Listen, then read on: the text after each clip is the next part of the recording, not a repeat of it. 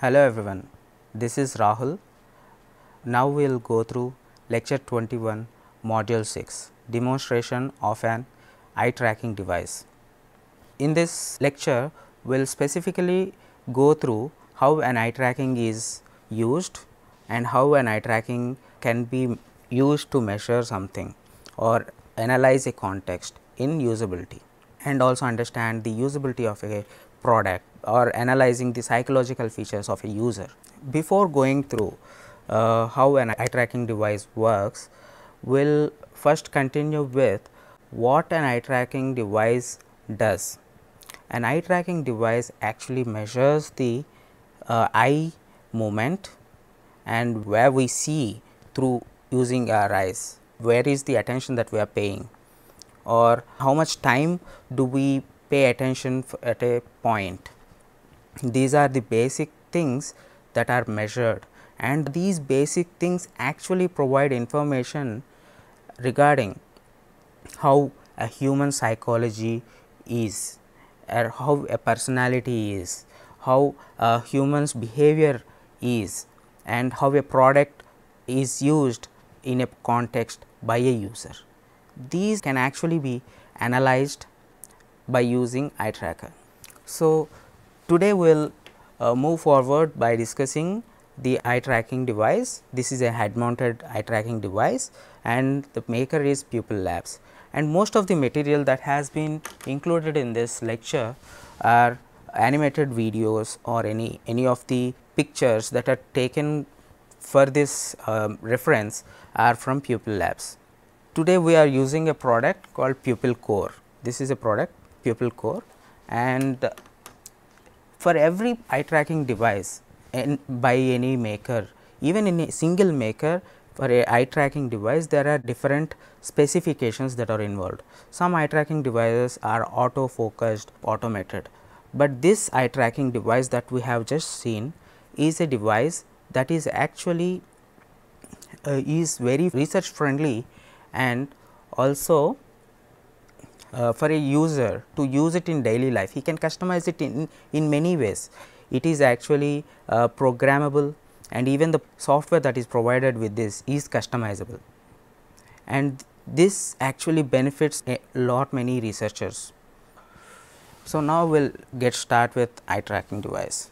In an eye tracking device, it consists majorly of 4 different parts. One is the world camera, the second one is the eye camera, which actually is normal to the eyes, and actually it identifies the pupil center and the corneal reflection, and it maps the corneal reflection. Through this pupil center and corneal reflection, it actually finds out the coordinates of the attention or where we are looking. So, this actually tells a lot more things, as we have already seen or discussed. And if we look at it, this is the world camera, this is this small thing is eye camera, which actually is focused on pupil, and this has a ball socket joint which lets it move in three different directions, but is restricted to go backwards, because in the back if something moves back, it actually cannot measure the pupil. So, this is placed in such a way that it actually measures the pupil in a very accurate way or with higher accuracy. It is placed, it is attached to the eye tracker by using some arms. These small structures are actually provided along with this eye tracker, which can actually be attached to the frame, and then the pupil or eye recognizing cameras or eye catching cameras, they are actually placed or connected here. The negative part of this structure is very much defined and actually designed for this. So, it actually does not move, it will not slip. So, it is designed in such a way. And there is one more thing, that is nose support. We may think that this is the least attentive part of the eye tracker, but this is the most important part, because when you are doing an experiment, the eye tracker should not slip from your nose bridge. So, to maintain it at that position, there is a nose support that is provided here, and this nose support actually is very helpful for continuing a research or a test for 20-30 minutes long. And there is the most important part, that is the fourth part, which is a connecting device or processing unit which connects it to the CPU and where the processing is done. As we have just seen how an eye tracker is made, we will just go through some animated videos and live videos which actually helps us understand what an eye tracker and how an eye tracker can be used, how to adjust it, how to use it in real life. It slides how an eye tracking device is made, how eye camera slides over the frame, and how it rotates. Just we have seen the ball socket joint, how it can rotate is actually shown here. It is not just the eye camera that is important and that is mobile, even the world camera is the important thing, and it has to be adjustable. The head mount eye trackers are made for a very specific purpose, or made to actually satisfy a purpose, that is, even when we move, the eye tracker should be able to actually analyze what we are looking at and where we are paying the attention. So, the major thing why the world camera has to be adjustable is because of field of view. Field of view, how much can we see, what is the range of vision. So, in that range of vision, only in that range of vision the things are measured. So, how do we define that field of vision in the eye tracker? That is done by using calibration. Now, we can see where it can move and how it can move. There is one more part that actually have to discuss. This eye tracking device actually comes with a lens, a default lens, that is wide range lens, and it also comes along with a narrow and long range lens. So, we have already seen how a tracker actually works and how it can be used, and there is one more important thing, that is how a focus can be changed. Here the lens can be rotated clockwise and anti-clockwise to actually attain the highest focus that can be achieved. Now, we are looking at pupil core capture. So, this is a software that is provided with this pupil core eye tracker, and this software actually shows and records data from the context. So, in this software, the major thing that we always look at is world window. Along with that, there are some other options like graphs, hotkeys, menu keys, sidebar and all. And graphs actually show how much of CPU is being worked, how much of frames per second is being used, and how much of your eye confidence is measured, like what is the eye confidence that is measured. And in the hotkeys are something that which includes the add-ons, plugins, where you can actually click and where you can actually use those plugins to actually understand the context. For example, C that is shown in this picture is calibrate. So, when you press C or when you click on this C, you can actually calibrate your eye tracker, where it is the T that is shown is actually used to validate that calibration, how much of accuracy is there in the eye tracker when you are using world camera and eye camera, pupil camera. These are such shortcuts or the add-on plugin shortcuts that are provided in this software. R is for start recording, C is for calibration, T is for validation, A is for add surface, X is for add annotation, I is for camera intrinsic estimation or take snapshot of circle pattern. In these things, the most important shortcuts are calibration, recording, validation add surface and annotation, where annotation is not so important, but when you are doing a very long research or very long test, then this annotation actually helps, and it specifies what is the important moment that you have captured is actually marked by using annotation. Now, we will see what actually happens. The major part of this eye tracker is detecting the pupil. So, what happens or how pupil can be detected, and if you look at it, I have already said that corneal reflection is the most important thing along with identification of the pupil center, that is defined, and how an eye tracker, at least this eye tracker works, but that is not the complete answer for this. The complete answer lies at how accurately you measure that. It is not just measuring, it is at how much of accuracy you are doing it. So, if you are at that point where you are quantifying the physiological data, so you need the accuracy. So, how to do it? For that, in this pupil core, they have provided 3 different options: camera view, ROI, algorithm. Camera view is a very normal view that it only captures and shows how your eye is moving and how much of pupil is detect, that is shown. In ROI, it shows how much of pixels are being adjusted to that pupil and how much of pixels are being mapped to the coordinates that are on the world camera. Algorithmic view is visualization of pupil detection parameters that are projected on the camera view.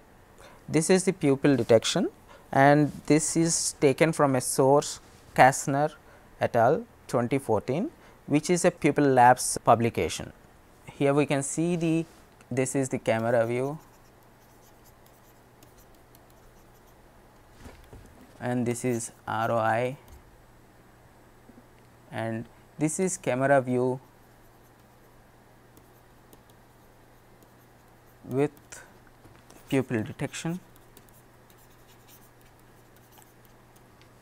Even though the algorithmic view is not given, in the algorithmic view you can actually also see how much of detection has been happened or how much of accuracy is there, how much of leakage is there, it shows it. So, you can say like here it shows like this, and it also shows the leakage like 20, 30 or something. So, those are the most important things when you do this, because the leakage itself shows like how much of data has been lost or how much of accuracy has been lost. Pupil detector, when you look at it, it has 2D view and 3D view, and as it is a camera, it captures 2D vision, but the frames are merged together and to build a 3D model of the pupil, and 3D models pupils diameter can be estimated, and even the radius is estimated, and even the depth and even the coordinates are measured, but it is not advisable for a short research or test to use the 3D mapping. It is advisable to use 2D mapping, as 2D mapping is the least errored.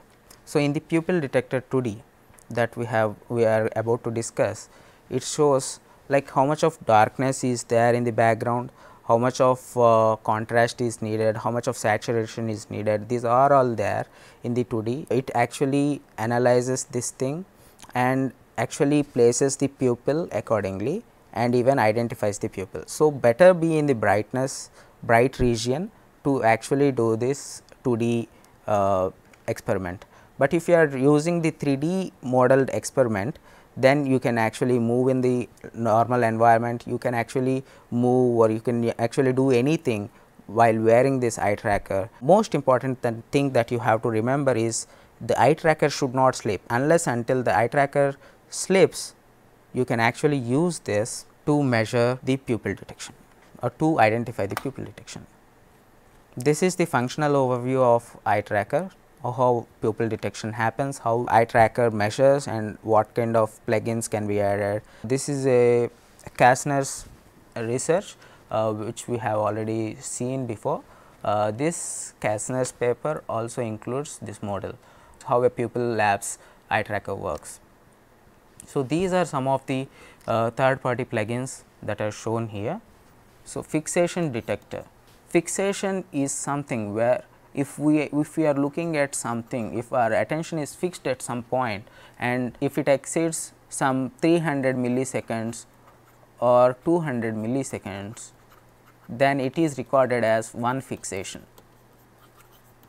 So, this is a plugin which actually calculates how much of fixation is happening and how many times a fixation happened and where at what coordinates a fixation happened. Network API is something that actually helps to connect mobile recorded data using eye tracker to PC. Surface tracking is where heat maps are generated. It is kind of like fixation detector, but it actually overlaps the fixations and shows us which is the most attentive part of a website, of a scene. Blink detector, as the name suggests, it detects how many times blinks happened and at what time a blink happened, at which position a blink happened. These all things can be identified using blink detector. Annotation we have already discussed. It actually marks an important scene, marks important scenes or contexts where we are looking. Camera intrinsic estimation is a plugin which actually is used to recalibrate the model. The model that I just said is a 3D model that is developed out of the 2D generated maps. Here the 3D model is generated and this 3D model is actually estimated and reorganized using camera intrinsic estimation. Camera's field of view, as we have seen, like how much of vision can we see, what is the vision range that we can actually see, is in camera field of view. So, now we will see how a calibration is done, what is involved in calibration while you are using an eye tracker and how to practice it in a better way. We will discuss about it now. When you are using eye tracker, let us just see how we should do this. So, first you have to wear the eye tracker, and when you wear the eye tracker, adjust these pupils so that it has highest confidence.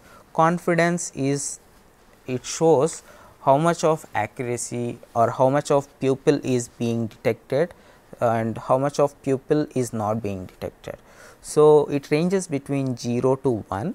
It is always advisable that only take those measures or only consider those coordinates where the confidence is above 0.6. It is always advisable if it is towards 1, as it is the highest confidence that is achieved. So, now we will see the videos. The source is Pupil Core again. Now, you can see this is how a calibration is done.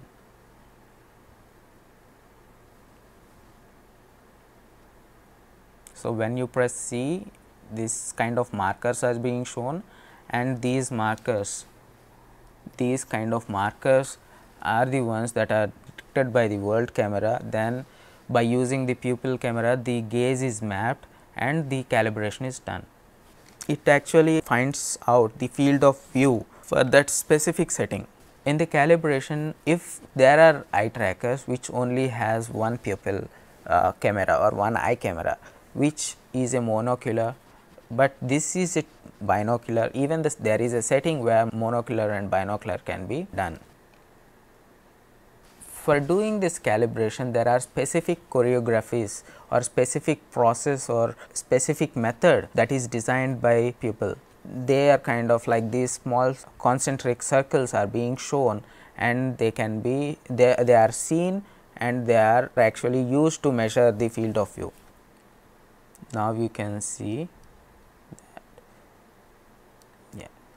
Besides the pupil labs video or animation, there is one video that is here. that which actually shows a live recorded calibration process. When you are doing the calibration, it actually blinks, like in at the center there is a green and red. If it continuously blinks for green, then it is considered as okay. Then actually it moves to the next point. So, only after completing all this, then you can see that this kind of box is formed. This is our field of vision. This is at this, only at this measure and at this distance, this is the field of vision that we have, and only in this region things are measured. This is one more type of choreography. What we have just seen is screen marker choreography, and this type of choreography is called single marker choreography. In the live scenarios, you can't keep the markers and you can't move your head. So, or that actually hampers the system. So, they have generated a new choreography which actually involves a big marker which can be printed out and which can be seen from a distance, which is actually is very much convenient for the participant. So, only at that distance, when this marker is shown, and if it detects the marker, it shows the green color ring. You can see it here. See, it has not shown because we have not yet started the C calibration. When we have started the C, you can clearly observe that there is a green circle that is being formed over the marker.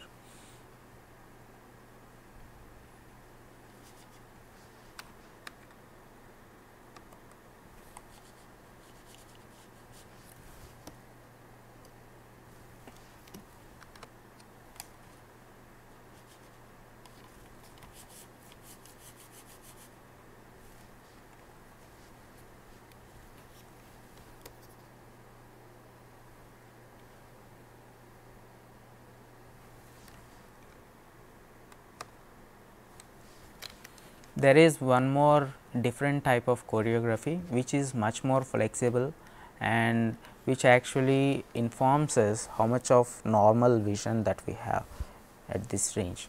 In a normal environment, if we want to do it, we can do it by making a field of view of our own, which is very convenient to us. This is what I can actually observe. If we know what is our convenient field of vision, we can actually do that by using this natural marker.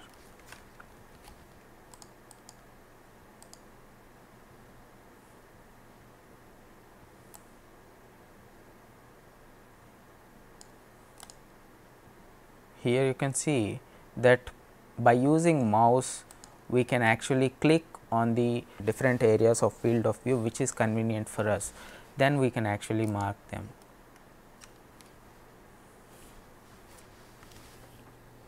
Here we can later see a small box that is being formed.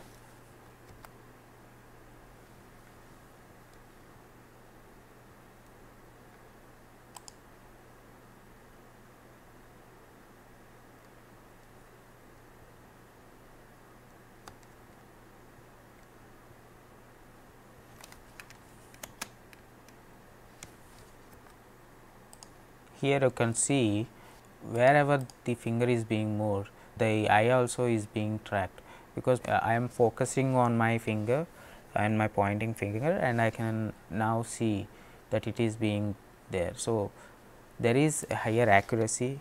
So, there is the accuracy of 1.710. We are using 3D gauge mapping. In the 3D gauge mapping, it is between 1 to 2.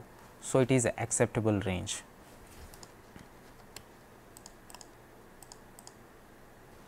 So, in the gauge mapping, 2D gauge mapping and 3D gauge mapping exists. 3D gauge mapping has 1.5 to 2.5 degrees range. It can go below 1 also.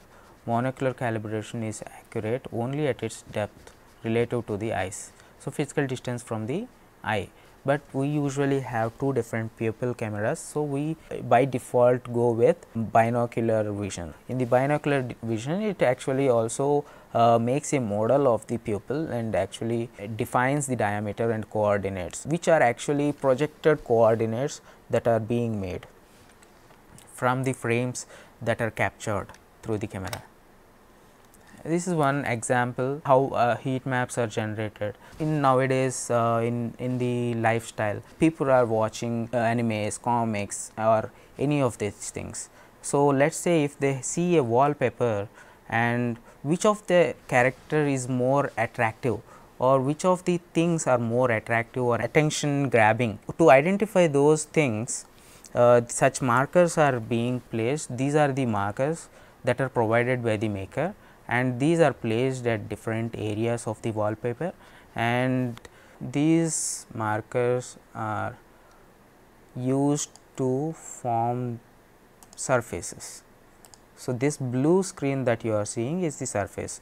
We can actually edit a surface accordingly, and after editing we can see that a heat map is being generated. Now, we can see that a heat map is being generated. In that, we can also freeze the vision where we are looking at, or freeze the video source as an image, then see what areas are being more attention grabbing or more interesting for the user. So, after doing this or while doing this, we have to use recording has to be pressed, because if you are not recording, things that you have done will not be stored. So, after recording, the post processing involves that the data has to be thrown into player software. This is also a pupil core software which is provided with the headset, and this software is called player, which actually analyzes the data that is recorded in capture, and it actually generates Excel sheets and videos of world view and pupil view, pupil camera, and along with the gaze positions, gaze mappings, all of these things are being provided, fixations are provided. So, the things are generated in this way, like 001, 002, 003, these are all the different recordings that are done or that are made. So, after recording is identified, which has to be analyzed, that recording is actually dragged and dropped into pupil player. These are the pupils that are detected, and you can see a blue circle. This blue circle is the outer corneal mapping, and this is the pupil that is detected. This is the circumference of a model that is generated, 3D model that is generated. Now, you can clearly see what kind of fixations are generated. The right side panel that is visible here are the add-ons, which actual plugins, which actually helps us to analyze the context that is recorded from using the world camera and the pupil camera. You can see some green things that is being moved on the surface. These are fixations, gauge points, which actually gets connected. So, the fixation to a fixation, how it is being connected, what is the flow of a fixation, and how a gaze is being mapped. So, these all things can be actually seen and can be generated as Excel sheets using this pupil player.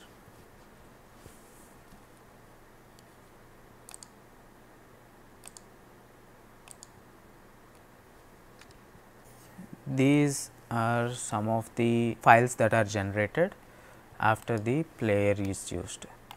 You can see the Excel sheets that are generated, blinks are there and timestamps also available, fixation report is available, gaze positions are available, head pose tracker, how your head pose is there, how it moved, did it change, all things are available here.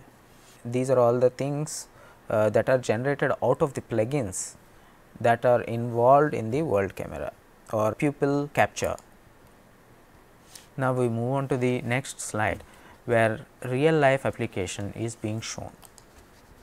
This is a drawing made by one of the kids, and this drawing drawn on the board And now this drawing, and there are some documents besides, or there are some brainstorming things that are besides this. But where is the attention that is being focused, or how can a surface is tracked, how can a heat map is generated in a real life? We can see that here. Here our focus, or we have created a surface that is present here. We can see that blue and red yellow screen, which actually shows where our focus is. At the corner there is one picture which is being shown here, a sun like this. So, such sun is the focus at that moment, and at the end of the session the focus was here. So, this is the generated heat map. You can also see how fixations are being moved, how a gaze position is being moved. Next, the important things that we have to understand is terminologies. So, related to world, so there is world camera, world window, world coordinate system. World camera is something which you can see here. This is a physical structure which actually identifies your field of view, how much of things you can see. Even the recorded thing is more or less like fish eye or a radial vision. These two are the visions that are actually be provided, which are usually human, very much natural to human. And when we are talking of world window is we have already seen this in pupil capture, the region where we can actually see what we are actually looking at. So, that is world window. World coordinate system.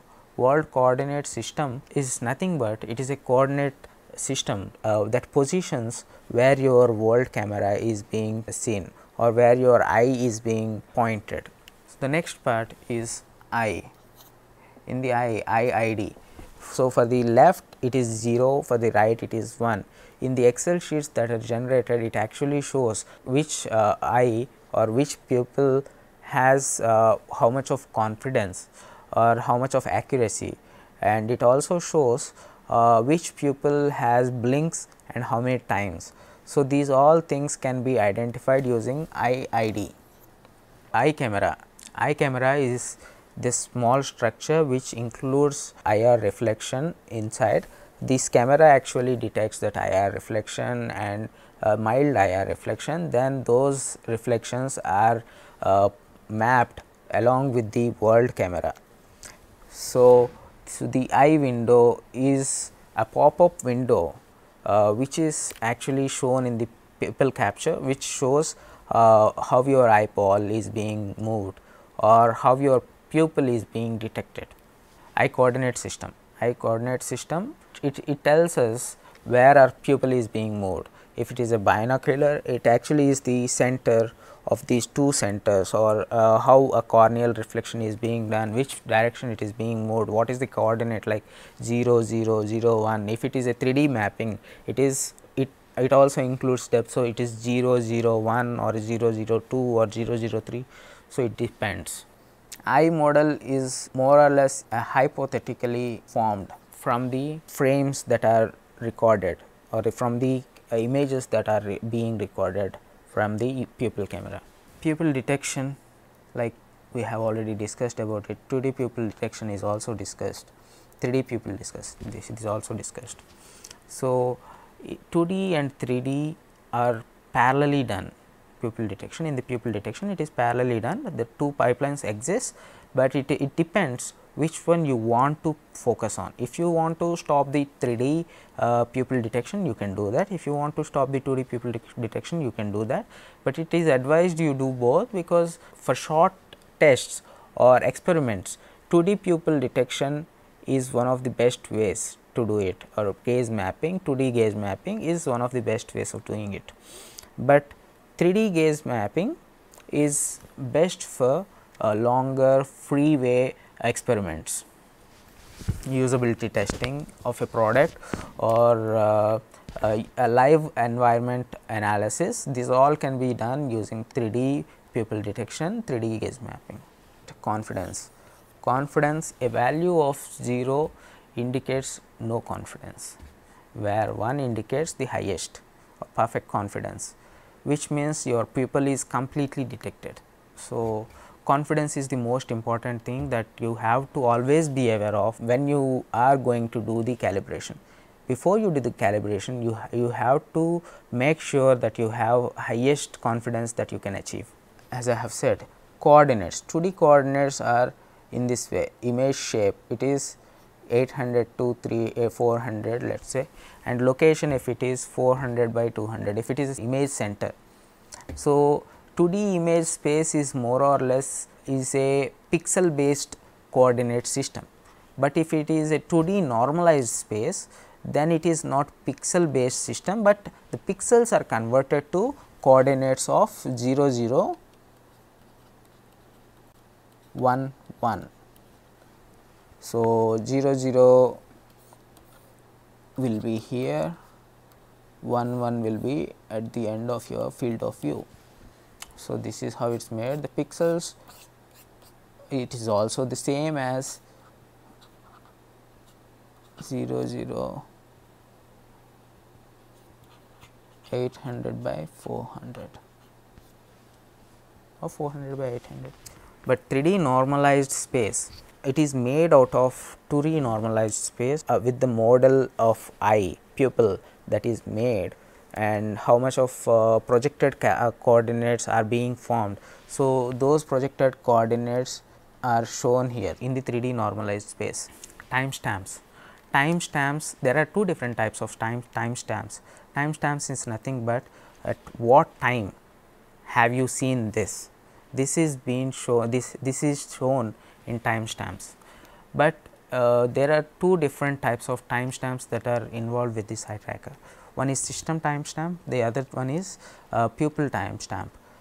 System timestamp is something that is involved with your PC or your mobile or your laptop or any of the processor unit, but pupil timestamp is with the software. It is always additive, it can start even at negative. It is very much unique to this software, which actually prevents it from being hampered by the data or by the, let us say if I am moving from one place to another place, my time zones can change. If my time zones changed and the internet catches it and my location of and my PC's clock is changed, then if timestamps, if these two timestamps have the only the system stamp as the main, then the timings can be hampered. So, it is better that we have two different clocks, one is a system clock, the other one is a pupil clock, but these are also can also be synchronized in the pupil player. Blinks, it is just what we can see, we can close the eye and open, it is so fast, like we cannot actually recognize the difference when we are seeing something, because it happens in a swift way. It is a reflexive activity that happens in our body. Calibration, as we have seen, how much of field of view exists with yours and how much can you see with accuracy. So, these all things can be seen in calibration, which actually maps your world camera's vision and the pupil camera's vision. It maps both of them. Fixations, we have seen it. Surface coordinate system or AOI. AOI is area of interest. In this software it is called surface, even in any other software it is called surface, which actually generates you a defined area of interest, where if let us say if I have three different regions to analyze, but the middle region is more or less like not required, not actually observed, then we can actually skip that region and move to the two different areas, part A like area A, area B, and the area A you can measure different you can place different fixations here, like you can identify different fixations and what is the first fixation that happens and how many times a fixation happened, how many times a gaze moved there and for how much long did it stay there. So, these all things can be stored using AOI, the area of interest surface coordinate system. camera intrinsic, as I have said, when you are making a model, it can actually be hampered by slippage, or it can actually, if you are moving, it can actually be hampered if distance changes. So, if the distance changes, if your camera intrinsic is activated, then it actually adjusts a minute errors that happens, but if the error is too big to normalize or to actually average things, so it gets hampered. So, it is better you stay in a fixed space, or at least a fixed distance when you are using 2D pupil detection. This actually helps in 3D pupil detection modeling. So, when a 3D gaze is mapped, so it actually helps. So, best practice is calibration with points that resemble the experimental condition, consistency in distance and background. So, let us say if I have a different background now, and if I am moving to a different background. So, now it is green or blue or whatever it is. So, if I move on to some black background, if the room is dark, then pupil detection becomes much more difficult. At that time, you have to adjust the you have to change the pupil camera settings and even the world camera settings, like contrast, saturation, brightness, all these things has to be changed. So, it actually hampers the test results. So, it is better you fix a background, you fix a you fix a room for your test. If you are moving outside, you better maintain a constant brightness, constant background or similar backgrounds, which does not actually hamper your test results. Validate your calibration. After every calibration, it is very important that we actually validate things. To validate in this software, it is T, a shortcut is T. It actually has different markers, different placement of markers compared to calibration. Calibration has markers here, here, here, here, at here, but the validation markers are different. It is like this, avoiding slippage. So, it should not be touched. It is better you inform the participants that it should never be touched, and you should not move in such a way that it falls off your head. It fixes to your head in a very nice way, but comfortable way, but be careful that when you move, this much of movement is fine, but do not move your head so heavily or so speedily that the eye tracker falls from your head. Even a small slippage actually can hamper your results when you are using 2D gaze mapping.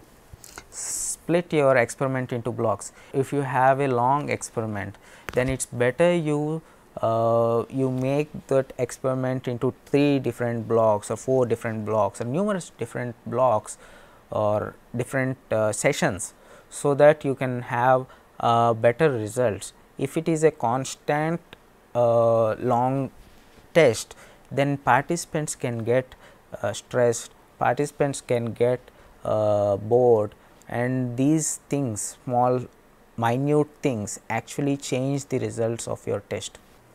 Choose the right gaze mapping pipeline. As I have said, 2D gaze mapping pipeline is better for short tests, and 3D gaze mapping pipeline is better for long tests, or when you are moving, the 3D gaze mapping is better. When you are sitting at a position for a shorter span of time and doing the test, then 2D is better. Record everything, every minute feature that you have tweaked, or every minute thing that you have changed, that you have noticed in the test space has to be, or in the experiment zone has to be recorded, because even the minute thing, as I have said, even the brightness actually can hamper your results. Participants.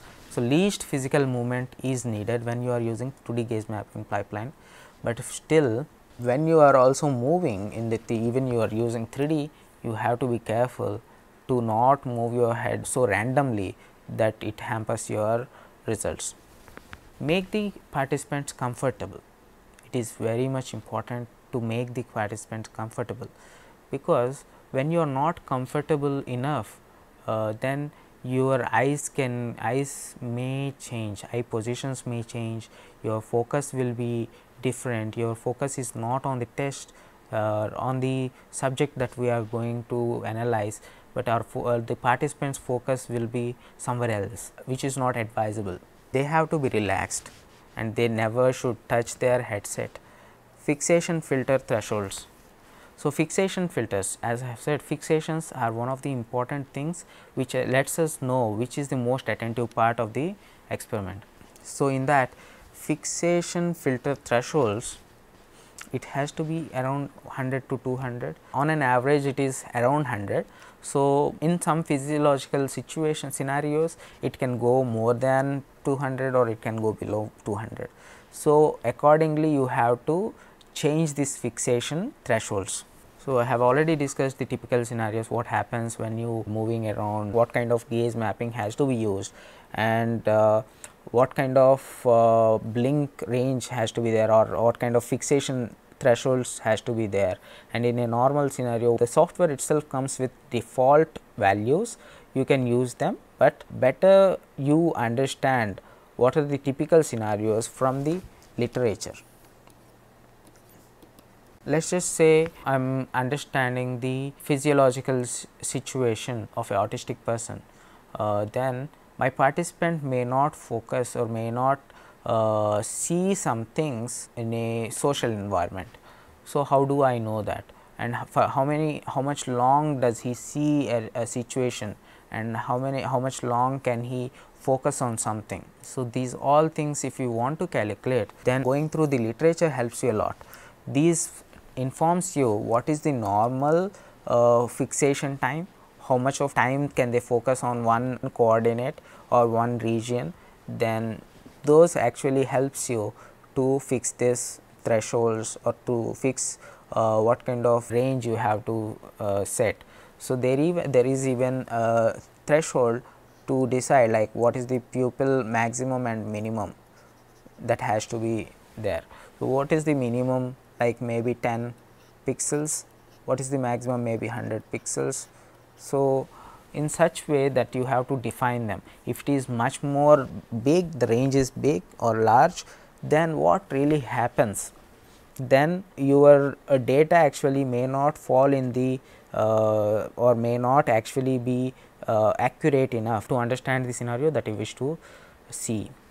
Blink detector thresholds, similar to fixation thresholds, there are also blink detector thresholds which can be changed. So, these are some of the different export parameters that are shown in the Excel sheets that are generated out of the pupil player. So, diameter 3D. Diameter 3D is eyeball is made, a 3D spherical eyeball is made, then this diameter is being calculated. Model confidence, as I have said, it lies between 0 to 1. Model ID, it is maybe 0, 1, so it depends. So, if my eye tracker moves, then from here to here, then a different model is formed altogether. So, that different model is recorded as maybe 1, if it is 100 slipping, then it is 100 ID 100. So, sphere center. So, as I have said, this is the sphere center. So, these are all the parameters that are more or less 3D coordinate system parameters that are shown here. So, pupil position, pupil timestamp that we have already discussed, a timestamp that is in the software, a clock that is in the software is actually stored at here, which actually defines when and where the pupil moved. World index, associated frame closest video. So, when you are seeing this, the pupil actually is also mapped and associated frame.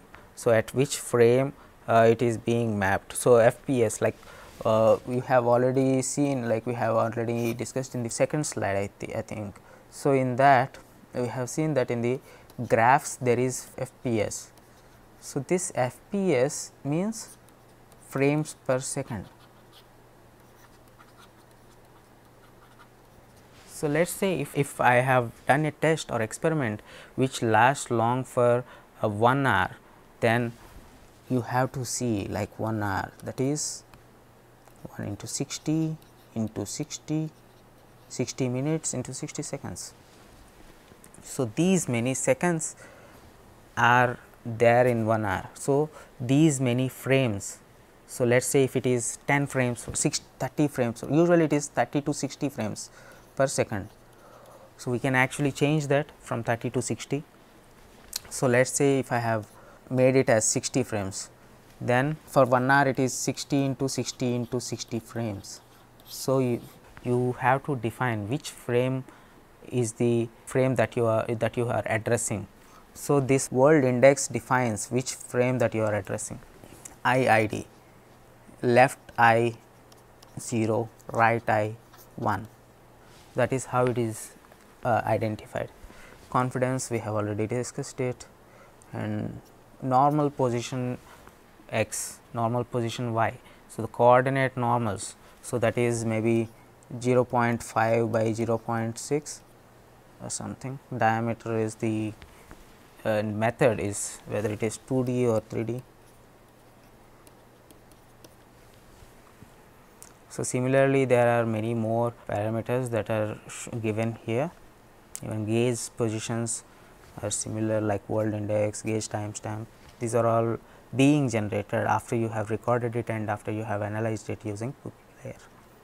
And this is the end of this lecture, and where we have already seen like how a tracker is used, how a tracker is used to analyze a context, and this can actually help you in defining or in understanding a scenario.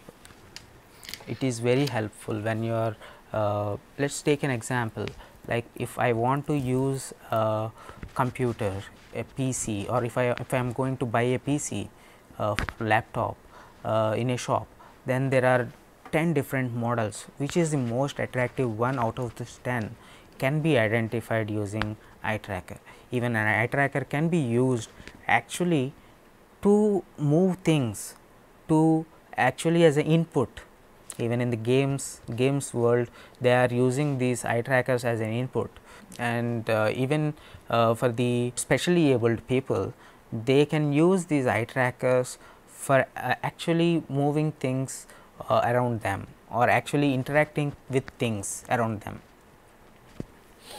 So, in future we may actually see eye trackers in the daily lives, where eye trackers can actually be taken as an input. Eye tracker input can be taken as a measure, or can be used to actually move things, or maybe actually used to normally analyze and store things, which we can actually store, which we are now using a camera or a CC camera, or maybe a mobile phone to actually record things, can actually become redundant maybe in the future.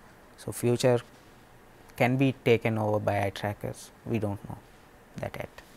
And thank you.